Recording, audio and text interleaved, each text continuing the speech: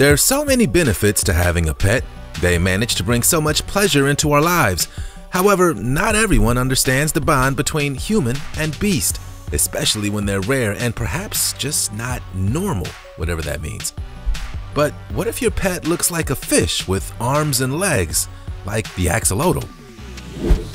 Or a fox with giant ears from the African desert called the fennec fox? What if you want to cuddle up to a giant rodent in your own bed, like the capybara? Even jumping spiders can be yours too. Here are 15 of the cutest exotic animals you can own as pets. Bruce likes to cuddle with his owner. These make very good pets.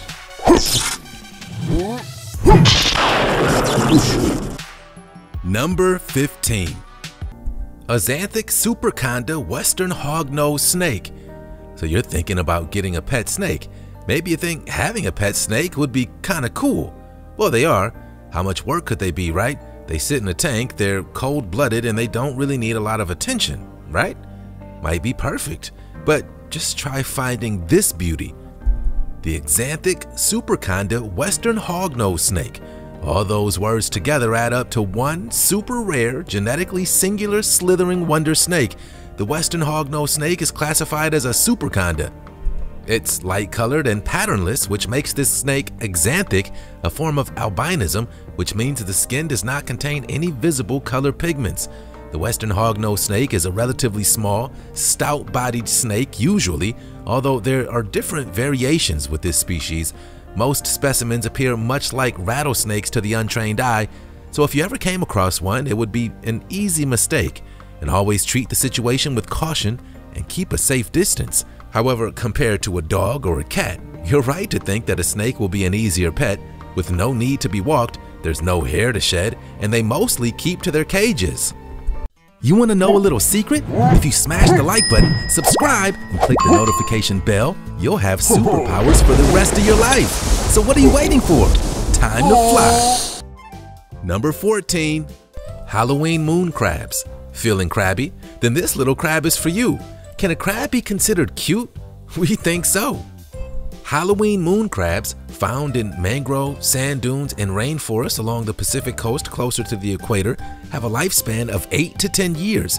But to keep them alive in your home, the enclosures need both fresh and saltwater pools that are big enough to climb in and out of, but not deep enough to drown. These crabs do not swim. They're used to having access to both land and sea. Moon crabs must have access to water at all times to moisten their gills. They do quite well in captivity, but do require constant attention. Being nocturnal, moon crabs sleep during the day and come out at night. So, depending on your lifestyle, maybe the Halloween moon crab is the perfect pet for the night owls out there. And like humans, each moon crab has their own attitude and behavior.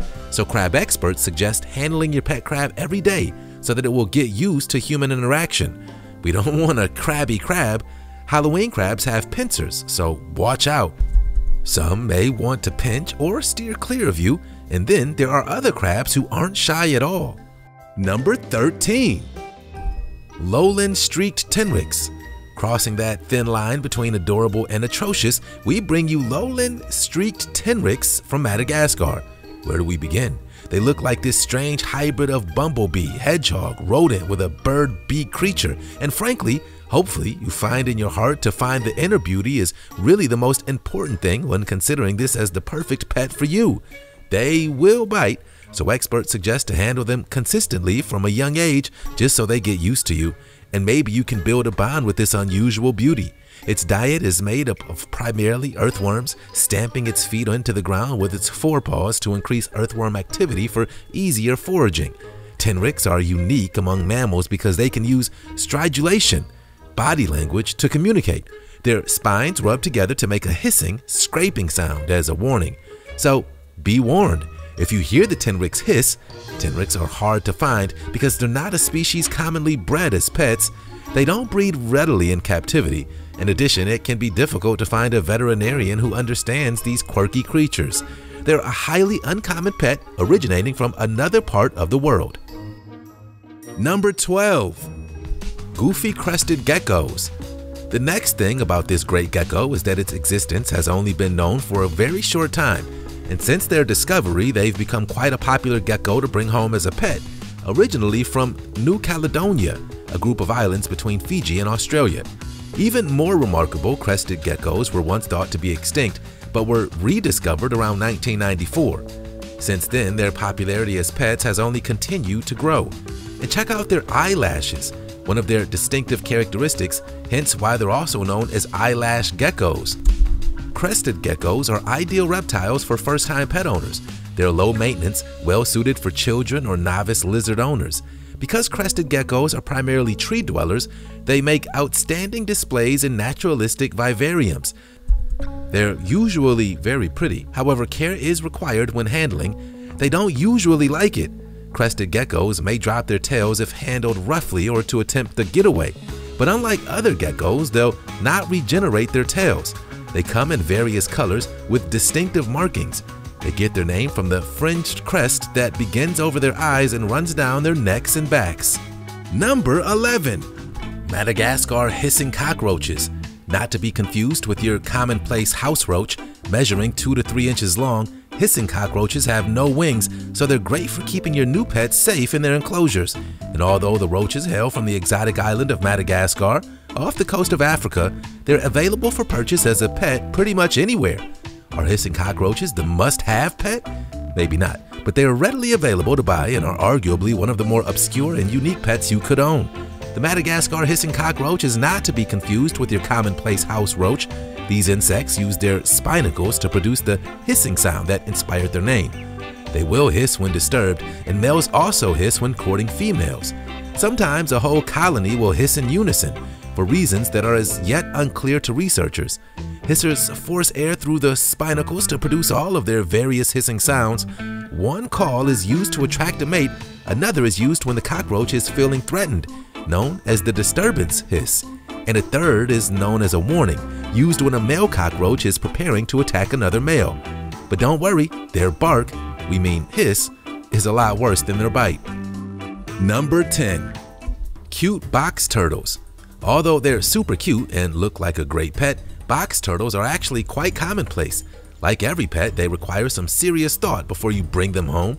Younger box turtles can flourish indoors in a smaller enclosure, but they do grow, and it's best if you have a terrarium or custom space outdoors for the box turtle to make its happy home. And in case of sunshine shortage, it will also need a basking heat source and an ultraviolet light. Box turtles are not easy to care for or low-maintenance pets, and they have been known to live for more than 50 years. So commitment is key when raising one. They're also not exactly cuddly. In fact, box turtles aren't too fond of being handled at all. Your pet turtle will most likely just close up into its shell if your cuddles are too intense, and if it doesn't close up, a box turtle will often flail its legs if you don't support its underside. And don't forget about its claws, because they're sharp. Also, they bite when they feel attacked. And when the box turtle cuteness factor ceases to mystify, you gotta remember, wild ones can carry salmonella. This is the bacteria that causes food poisoning. Number 9. Tiny jumping spiders.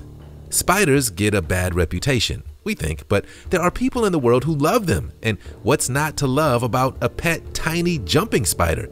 And if you do your research, it could be yours. Even these super cute but very venomous tiny jumping spiders. In addition to being fun to watch, jumping spiders are interesting creatures too, and they make great pets, believe it or not, even though they have a brain the size of a poppy seed. But don't let their size fool you. They're able to quickly form associations with their human owners. They teach themselves through their own version of spider trial and error, and this is completely mind-blowing. Jumping spiders can navigate in virtual reality. They further impress us by planning prey capture tactics ahead of time, adjusting their hunting behavioral based on how the prey responds. Another example of its spidey senses. This means they're an intelligent and interactive pet. Some jumping spiders' owners claim that they have trained their tiny arachnids. How venomous are they? There are no jumping spiders that have venom potent enough to cause any trouble for humans. There is absolutely no reason to be afraid of them. They eat many pesky insects. Number 8. The serval. Now, there are cat lovers, and then there are exotic cat lovers, taking their love for the favorite family pet to the next level, the exotic serval cat. And frankly, we get it. This is an impressive cat. They look similar to a leopard and not much bigger than a medium-sized dog. But the word on the street is that they're high maintenance, difficult to control, and dangerous to humans and other pets. They're not easily house-trained either and will frequently spray their pungent scent to mark their territory. These challenges owning a serval cat are probably because they retain most of their wild instincts. Plus, they're expert escape artists. They're extremely strong and fast. In the wild, servals will leap high into the air to catch flying birds and can slap fish hard enough to stun them. Serval cats can be bottle raised and hand fed. Typically, they're a one human cat and bond for life. In ancient Egypt, the serval was an exotic import from sub-Saharan Africa. When it was depicted in Egyptian art, it was frequently as a gift or trade object from Nubia. Serval cats are considered wild animals, and there are many restrictions surrounding their ownership in several U.S. states and other countries. Number 7. Leopard geckos. Until recent years, the leopard gecko was the most commonly kept lizard in the UK. Leopard geckos make fantastic pets. They're not demanding, and it's simple to make them a sufficient home. You're going to need to provide a light source to recreate a sun and keep the enclosure warm. And at night, you can keep the leopard gecko warm with a heat pad. You'll need to provide hiding places and low, sturdy branches or rocks for climbing so that the leopard gecko feels right at home in their naturalistic enclosure. Outside of easily feeding them insects and the only water they need is a water bowl with fresh water, they're great pets for the whole family due to their docile, placid nature. But get used to having them around. Although they never grow to be a large reptile, they can live for 10 to 20 years in captivity, so be ready for a commitment. When you first bring home your leopard gecko, you can socialize it by gently handling it, but don't overdo it. Humans can stress the animal out, and their tails are their greatest communicators. If you have more than one leopard gecko in an enclosure, keep an eye out for tail waving. The leopard gecko could feel threatened and is about to attack. Number 6. The coati-mundi. The coati-mundi, or hog-nosed coon, are closely related to the raccoon. They share several physical and behavioral traits with this animal, but coatis are recognizable for their distinct long nose. Keeping it as a pet is not legal in every country. In fact, it is allowed in most South American countries, for instance, but not in European countries such as Spain, as they are considered an invasive species. So before you adopt one, check your local regulations. The babies are called kittens, but as soon as they reach adulthood, they can change. Males are more dangerous than females, but don't mess with a mother and her litter of coati kittens. Coati-mundis also have very developed fangs. Their claws are also sharp and dangerous in the domestic environment, especially around children. These pets even need their own room if you decide to get one, tamper-proof cage with enough environmental enrichment within. And if you do keep a coati as a pet, you'll need to wear thick gloves to avoid being bitten when handling it, as these animals move extremely quick and they're smart and curious. If you live in a region where coatis live, you can simply leave some food out and they'll pull up to you. Number 5. Tiny baby chameleons. If you're triggered by cuteness, then we're officially warning you. Baby chameleons have to be the cutest thing on earth, and they do make great pets. It's all really about the habitat you create when you bring your baby chameleon home. Your nearest pet store should have a suitable sized cage, perhaps similar size to a rodent's cage, when the chameleon is young, but they do grow to be quite large. It's recommended for babies to keep them in small enclosures until they grow a little and then move them to a larger one. In order for them to regulate their body temperatures, chameleon owners will need an ultraviolet light and some heat lamps to give the chameleon the best chance to stay warm or cool. But do not forget to turn off the lights during the night. An expert suggests finding some branches, rocks, and some fresh water. It's very important to decorate the cage nicely. Adding the plants is a very crucial step in making the perfect setup for your baby chameleon. And you can't forget to take a million pictures of your new baby balancing on the end of your finger.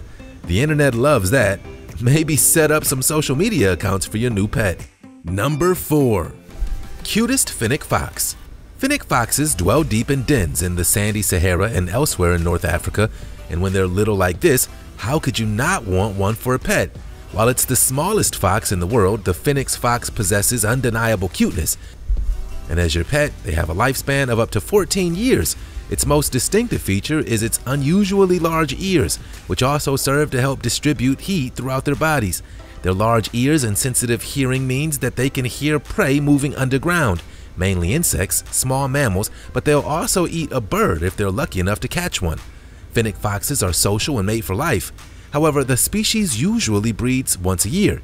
The typical litter is between 1 and 4 kits. When born, the kit's ears are folded over and its eyes are closed. The eyes open at around 10 days old and the ears lift soon afterwards. Like regular dogs, baby fennec foxes bark as well as whimper and whine to communicate. They also have long, thick hair that insulates them during cold nights and protects them from hot sun during the day. Even the fox's feet are hairy, which helps them perform like snowshoes and protects them from extremely hot sand. Number 3. Garter snakes. Snakes are a very popular pet, but many of them can be dangerous. If they're not trying to swallow you whole, they might be trying to choke you. But there is a snake that's universally great if you're not considering a pet snake. Garter snakes are small snakes that are not constrictors. They do not pose any dangers to humans other than salmonella, which can be carried by any reptile. They're very alert and active. In the wild, they're often found around water, streams, rivers, lakes, and marshes. However, in your house, a terrarium or aquarium-style cage could work just fine, decorated with wood and vines for the snake to climb around on. As far as feeding, most garter snake keepers use frozen rodents, which give the snake a complete nutritional meal. However, in the wild, garters would eat worms, amphibians, fish, and rodents, so feel free to switch it up come mealtime. They're active during the day, so they have excellent eyesight, which they use along with their keen sense of smell to find and capture prey. Most garter snakes won't bite you. Instead, they'll prefer to spray a musk to ward off danger. And they're also small, only growing between 23 to 30 inches long typically. Number 2. Capybara. These social, super unique, almost cow-like creatures are native to South America, but have been making an appearance in the United States and in people's homes too, believe it or not. These animals are a member of the guinea pig family, and they can grow to huge sizes. This rodent grows up to 140 pounds on a diet of grass, and yes, they eat their own poop. So although feeding them won't be expensive, actually getting your hands on one is another story. They're not cheap, as well as being unusual and hard to buy. If you can find one offered for sale, you may have to shell out thousands of dollars to pay for it. And in order to do it legally, you must have a license for your pet, which ensures that your home, garden, and facilities are suitable for a capybara to live in. In their natural habitat, they spend most of their time in the water, so you're going to want to make sure you can offer the same creature comforts that they're used to. They're well adapted to a waterlogged life. They even have little webs between their toes, and their eyes and nostrils and ears are all on top of their head, so they can be completely submerged underwater. Number 1. The axolotl. The axolotl, also known as the Mexican walking fish, is a salamander, not a fish, but an amphibian. Axolotls are unusual among amphibians in that they reach adulthood without undergoing metamorphosis. So that means instead of taking to the land, adults keep their gills and stay in the water. 3 pairs of external gill stalks originate behind their heads and are used to moving oxygenated water. And you can see why they make such a special pet. However, they're not pets you handle, but they're obviously so fun to watch swimming around your tank. They're relatively easy to care for and hardy, which makes them suitable for beginner pet owners. Plus, their dietary needs are fairly straightforward. They're meat eaters, so feeding them at home requires some bait worms, which are commonly available at your pet supply store. If you feel like giving your axolotl a treat, try frozen shrimp or a ball of raw hamburger meat. The most fascinating feature of the axolotl is its capability of regeneration of entire lost appendages, such as a tail, limb, central nervous system, and tissues of the eye and heart. They can also accept transplants from other individuals, including eyes and parts of the brain. Those were 15 exotic animals you can own as pets. Thanks for watching.